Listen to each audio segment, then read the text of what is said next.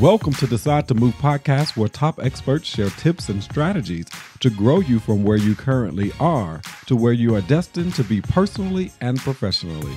Now here's your host, author, speaker, business strategist, CEO, and founder of Decide to Move, Monica M. Bijou.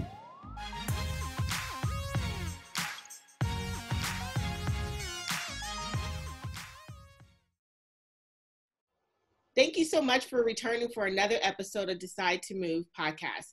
And today I have with me a 3-time published author and a professional mental health clinician. I'm super excited what she's going to bring to us because she's going to share her own story and journey of how she made a pivotal shift by having defining moments. How are you doing today? I have Leah Forney with me. I want to call her Forney because I love it sounding French like my last name, but we're going to go with her real name. Hi, Leah. How are you doing today? I'm good. How are you, Monica? I am good. Thank you so much for joining us. Can you share with the audience where you're coming in from? Yeah, so I am originally from New York City, but I currently reside here in Maryland. Okay, nice. How long have you been living in Maryland? Almost 2 years now. Okay. So what do you do exactly? Like what is your job and what do you do? So I am an intensive in-home mental health professional. I work with children and adolescents, basically doing coping skills, behavioral skills. A lot of my children have like ADHD, autism, just a variety of different mental health issues. And so I help them learn the coping skills, learn the tools necessary to just be better. Yeah. What got you into that profession? So when I started in the field 8 years ago, I thought I could fix people. And so me coming from pretty much a dysfunctional upbringing, I was like, I'm going to go into mental health because if I learn these skills, then I can fix my family. And then 8 years later, I have learned that my job is not to fix anyone. My job is to give you the tools and kind of guide you in the path to fixing yourself. So. Yeah, I was just going to ask you that in your journey of fixing other people, what did you discover about yourself that you said, okay, here's some adjustments that I have to make? Yeah, I discovered a lot. So I think one of the biggest things I learned was that my story was very similar to other people's story, which helped me to realize that I wasn't alone, because a lot of times we can go through things and we think that it's just me. And then you hear stories of other people, whether it be clients or other professionals in the field who kind of are like, no, I went through that too. No, I got the dysfunctional family members too. No, my mom. And then it's like, oh, well, thank you for normalizing my dysfunction. Thank you for making me feel like that I am human and that wasn't just me. Yeah, but one thing it's always huge, and I always share with people, each person's experience, even though it sounds similar, impacts them differently, especially as they're going on their journey. What were some of the things that I understand that you wrote a book about a lot of your things that you went through, but what were some of the journey that you had to overcome in your own personal life? Yeah, so I'm the daughter of 2 addicts. My mom and my dad both didn't raise me, so I was raised by my maternal grandmother. My mom has battled with drug addiction since I was 2. My dad had battled with alcoholism up until the day he passed away. And so just growing up without really a mother and father, I struggled through relationships, struggled with feeling abandoned, feeling like nobody wanted me. And so it truly showed up in like the way I connected with people. I was very guarded as a kid, very angry as a kid. I remember having a conversation with my grandmother, and she was saying like, she used to worry about me and my anger because she was like, I always got into fights. And then she was like, either you were going to end up in jail or something worse happening. And so, yeah, it took me a very long time to trust people because I just felt so unwanted. And then even when I did trust people, it was hard to be vulnerable because I always lived my life feeling like, okay, you like me today, but how long before you stop liking me? So it was always those thoughts in the back of my mind of like, how long before the other shoe drops? And so it impacted me greatly growing up. Yeah, and and I find that as a therapist myself, I often find that.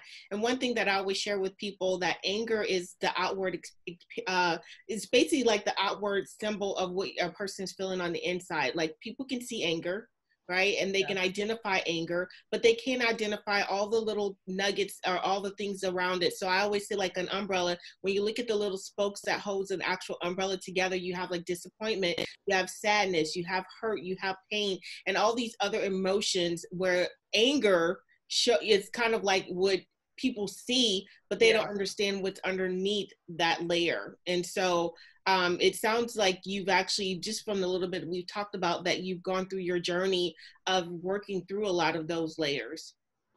Yeah, definitely. I think it took me a while. So I mean, throughout my childhood, I was angry a lot, but writing was an outlet for me. I always wrote. My grandmother reminded me a few weeks ago about how I used to pen poems to like Santa Claus and God as a kid that I never even remember doing. So writing was always an outlet, but yeah, like it took me a while to get to the place where I could let it go. And it took a lot of deep, like working with a therapist, my own spiritual walk with God, and just coming to the realization that, you know, my parents are who they are, and learning to forgive, like truly learning to forgive them for not being there, not being the parents that I wanted them to be. Um, but even with their absence, I still had a pretty decent life. And so as an author, of course, that's a like a business and entrepreneurship all within itself, being an author, being a writer, having to connect with people. How did that cause a disconnect for you when it came to connecting with other people, and really getting out there and having people to support you? Yeah, it was hard at first. So when I penned my very first book, Unapologetically Me, back in April 1st of 2017, that was the first step of me coming out of my comfort zone and really like letting the world in. So that book really details my mother and I relationship, and this like love-hate relationship that I have with my mom, you know. And I think what really started to open me up to connecting with people was when I had readers who went through similar relationships with their mother, like reach out to me and say, oh my God, like you wrote me, like that was my life. This is what I went through. And just thanking me for actually having the courage to talk about this dynamic. That's what was like the first step in saying, okay, I can be comfortable in my truth, because that's truly what the title of my book said, Unapologetically Me, living, walking, and owning my truth. And so when I got to the place where I had made peace with my past, I had made peace with what has happened, and got comfortable in my truth, then it became easier for me to open up and connect with people. That's great. And then what was your second book? Well, the first one was called Unapologetically Me. Yep. And so I want to make sure that I put in the show notes the link, so that way if people are interested in reading your books, they can find it easily. And so what about your second one? What came out from that one? So the second book is called Courage to Win, Igniting the Winner Within. That book came, so every time I write a book, I'm a nonfiction author. So I always write based solely on what's going on in my life at the time. And so Courage to Win came at a season in my life where I felt really defeated, and felt like I really didn't know what my purpose was. I was just questioning everything. I was questioning like, God, do you really hear me? Do you really want to use me? And so I happened to be watching um, a clip on YouTube, and the person that was on there, he was talking about just having this courage to win. Like, if you really want to be a winner, know that it takes courage to like keep winning, right? To even when you feel defeated, even when you feel discouraged. And so I prayed and I was like, okay, God, where do I go with this second book? And that's when Courage to Win came, because at the time I had to find courage to just keep winning and keep having this winner spirit, despite the fact that life was knocking me down at the time, because I was going through homelessness and uncertainty on my job and all these different things that were happening. And I felt defeated. How did you find the courage to win? What was some of if you can, like with our listeners that are saying, oh my gosh, that's me. What things, like if you can give a tip or two, what things that they can actually do to get that courage to actually say, I'm going to win? Because as a lot of my listeners are people who are making pivotal shifts in their life. And especially with everything that's been going on in the world and is going on in the world, people definitely need that courage to win spirit. What are some of the things that you highlighted in your book and that you mind sharing with us? So I definitely relied on my relationship with God. I stayed in church. I stayed reading my word. I stayed in prayer. So that was one. I love vision boards. So I'm big on just making sure I had a vision board, goal setting. I'm big on those things because I truly believe that a goal without a deadline is just a wish, right? So if I don't set concrete deadlines, then I'm just going to be hoping and wishing that this thing actually happens. So just getting in the mind frame of setting goals and then finding people that I could trust, right? Having that circle of friends that I could trust to be vulnerable with, to be my prayer partner or my cheerleader or just that encouraging person when I can't encourage myself, because sometimes you can get in life and it happens and you feel so down that you don't even have a word to uplift yourself. So just having that group of friends that know how to say, hey girl, you got this. So hey, you got this, when you don't even feel like you got it. And that's super huge and important. I always say surrounding yourself with like-hearted, minded people, the people who are going to push you and help you continue to grow and develop, and not the ones that, like the crabs in the bucket, constantly pulling you down. And every time you try to get a leg up, here they come. Woo, where are you going? Kind of thing.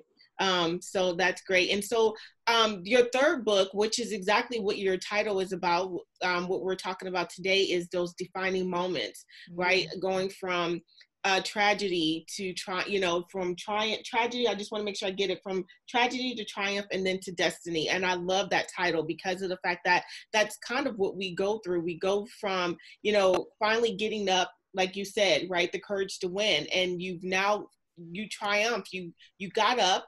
Now it's time to hit that destiny, to get to the journey. You're finding your purpose and going from there. So let's get it deep diving into that. What brought about you writing this book? Yeah, so defining moments was probably, I wouldn't even say is probably one of the most difficult books I've ever written. It details my life from 2018 up until recently, where I literally buried 5 loved ones in a year. It started with my fiance, who passed away the day after Mother's Day in 2018, unexpectedly. And so when I started writing Defining Moments, I was literally still going through my grief journey. And I remember hearing God say, I need you to write this book. And I'm sitting here like, what? Like, you want me to write a book while I'm still grieving? Like, bad timing, God. And it just didn't make sense. But then I always take comfort in his word that reminds me that his ways are not my ways. So defining moments is literally about being at a crossroad in your life, and having to make a decision. When the title came to me, I thought about the image of being at a fork in the road. So you have like 2 different ways you can go. And so on one way, you can either stay in comfortability and stay in fear and doubt and what's familiar. And then the other way is this very unknown place, but it's going to require you to like grow and develop and trust the process and trust God. And so I literally was thinking about what that season in my life looked like. And that's what it was. I was at a fork in the road where God was truly saying, make a decision. Are you going to stay in the land of familiar and comfortability, or are you going to trust me and go down this other path? And so I made the decision, of course, to go down the other path and trust God. But in the midst of going down and trusting him, I also had to trust him throughout my grief journey. So I buried my fiance, and then I had 4 months after that, a very close friend of mine was murdered. And then it seemed like every 4 months it was a loss. So then my dad died, and then another close friend committed suicide, and then my father-in-law passed. So I was going through all these different losses, still working. I uprooted my life. I was living in South Carolina with my fiance at the time. So I uprooted my life, moved to Maryland where I didn't know anybody. So I was in this foreign place, and I'm like, why am I here? You know what I mean? Like, why do you have me here?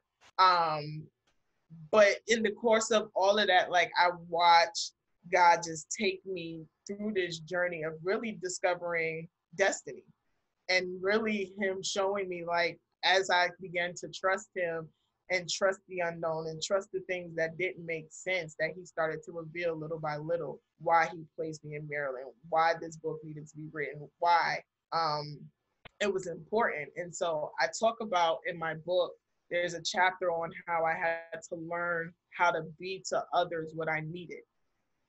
And that was difficult because, again, coming from a person who struggled with being vulnerable, struggled with trusting people, I had to learn how to be to other people what I needed. And he would test me in that, because I remember at the job that I was working with at that time, I was working with adults, and a lot of my adults were coming in with grief. And here I am. I got to encourage you. I got to support you. I got to tell you all these things. And on the inside, I'm like dying, because I'm like, I'm grieving too. But he taught me that lesson of sometimes when you're in the midst of your defining moment, or in the midst of your storm, or in the midst of that uncomfortable place, you got to be the very thing you need to others so that it comes back to you. Yeah, I like that. I'm actually going to take that as a quote when I'm, putting your episode out. Be what you need, because oftentimes people don't understand what that looks like, and it's like we become victims of our own circumstances, and we stay stuck in that victim mentality. And it's like that biggest part is, how do you get out of that? How do you get unstuck and get out of that victim mentality? For people who don't believe in God or believe in a higher power, it's important for you to find what you like, who you resonate with, whatever your spirituality, whatever your religion is. Find what is going to help push you to that next level. Don't stay stuck in that place of victimization and making everyone around you miserable because of the place that you're in.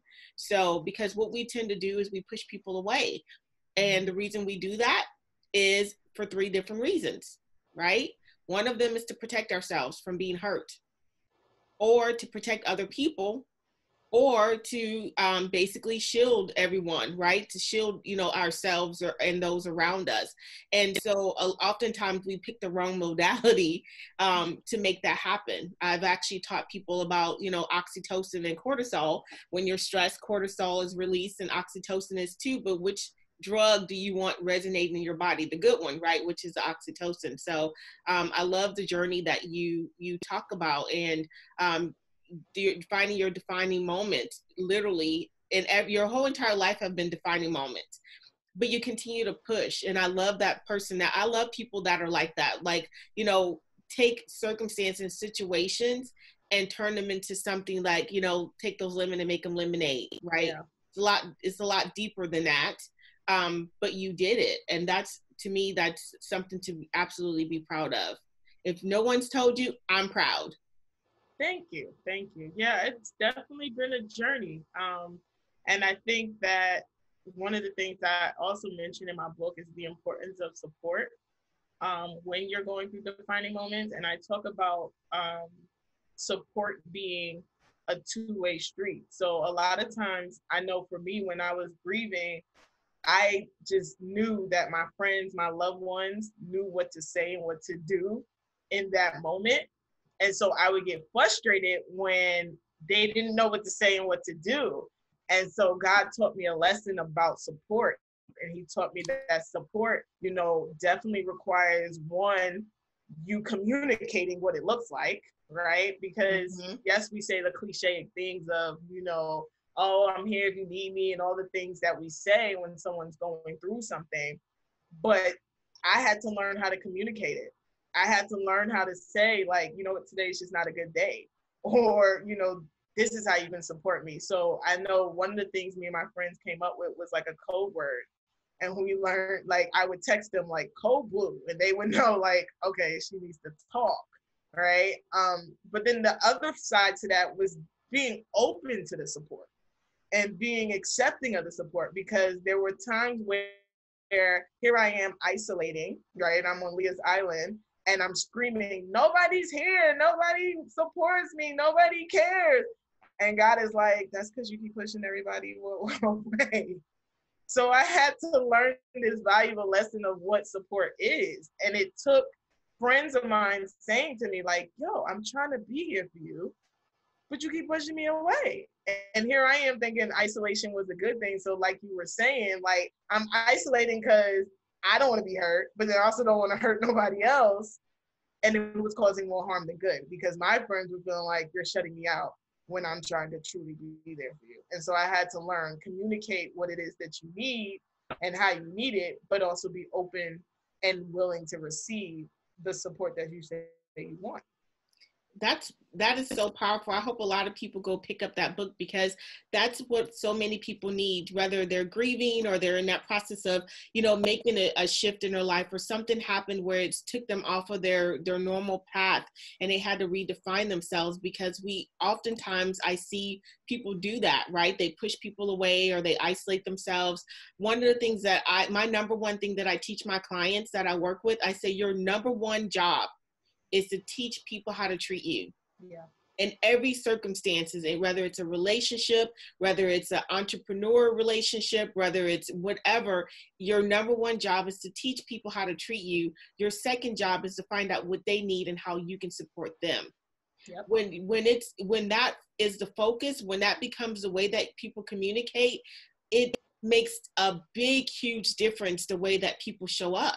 Right? Because we don't know. None of us came with manuals. I don't remember when my daughter was born that she came with a little booklet next to her. And I'm like, okay, so what temperature I need to wash her and how often does I didn't see any of those things with her. And as adults with trials and tribulations and different journeys that we've gone through, especially like your stories are, I love you being vulnerable and sharing that part of you, which lets me know the work that you've gone through.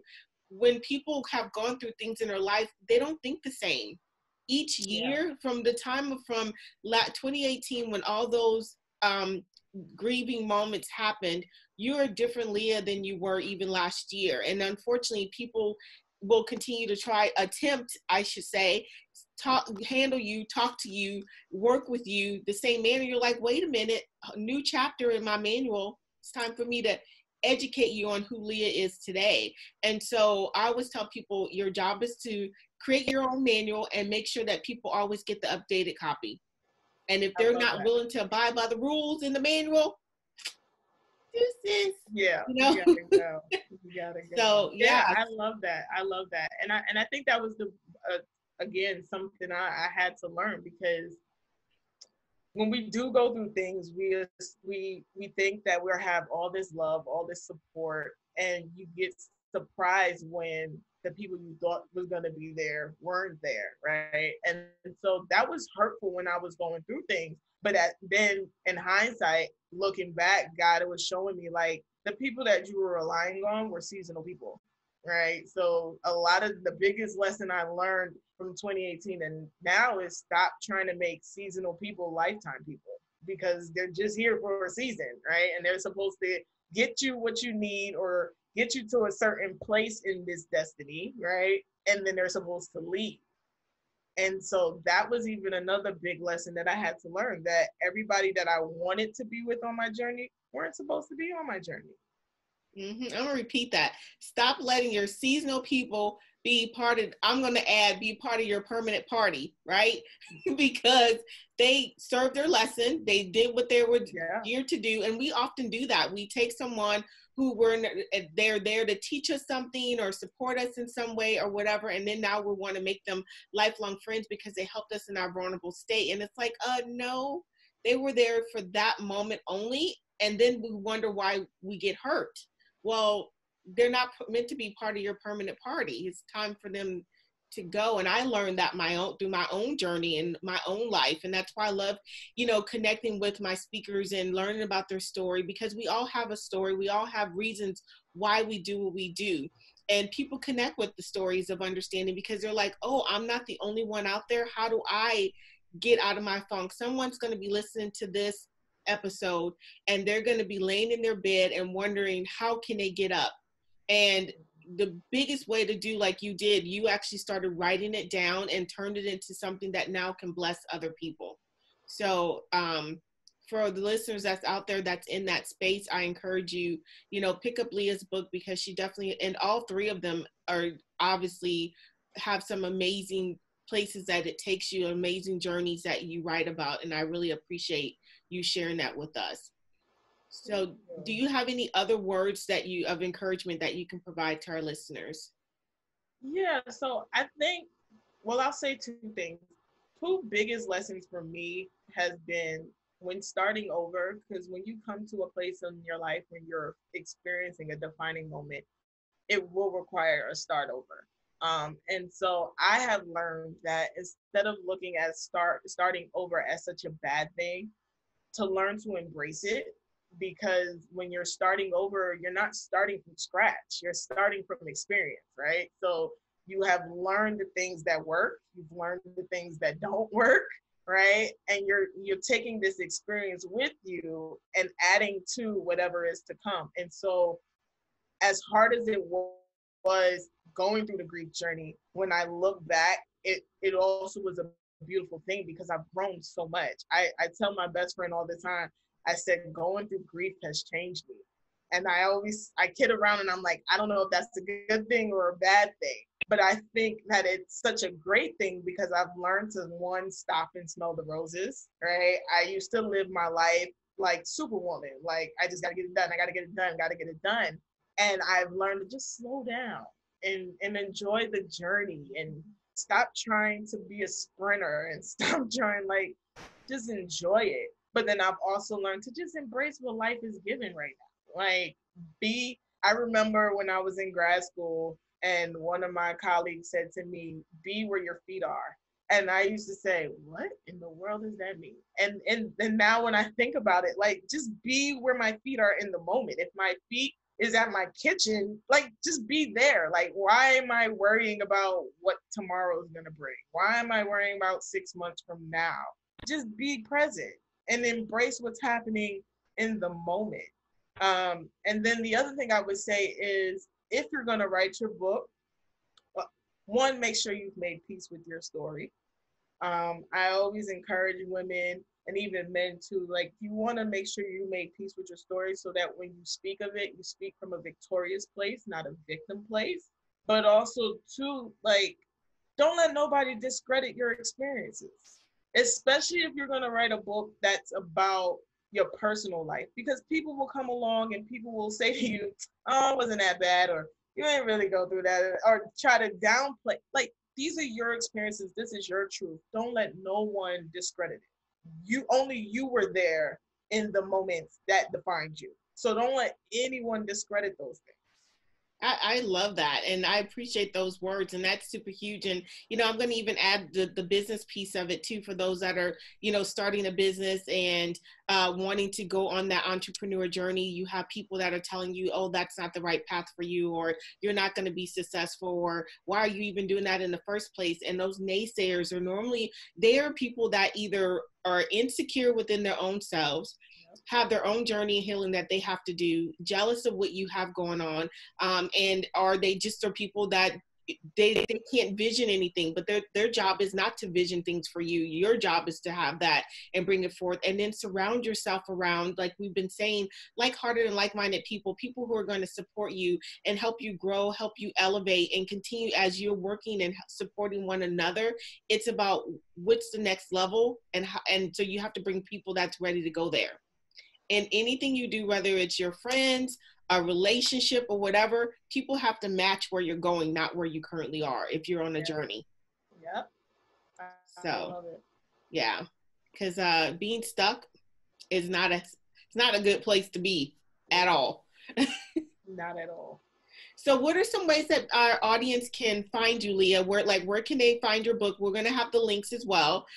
So where can they find their books? And then how can they follow you if they want to continue to get in contact with you and different things like that?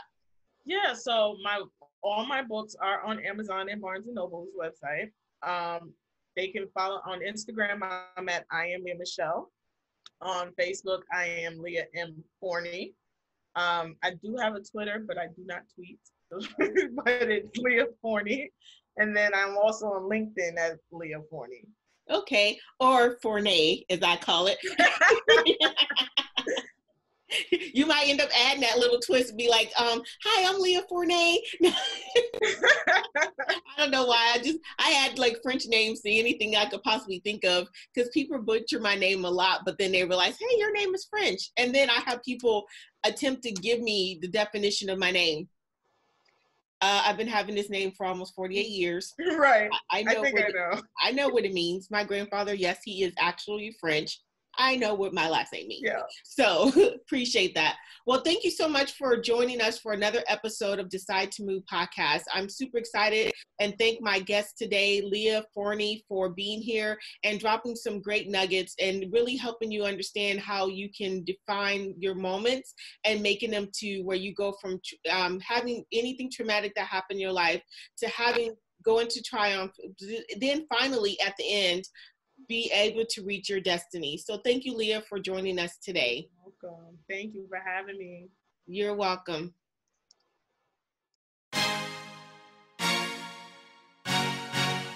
Thank you for listening to Decide to Move podcast with Monica M. Bijou. If you're ready to grow personally and professionally in order to take your destined position in the world, then schedule a free clarity call at bit.ly/call with Monica. That's bit.ly/call with Monica, or visit us at decidetomovepodcast.com for all links mentioned today and listen to previous episodes. Also, don't forget to subscribe and rate us on iTunes or your favorite listening platform.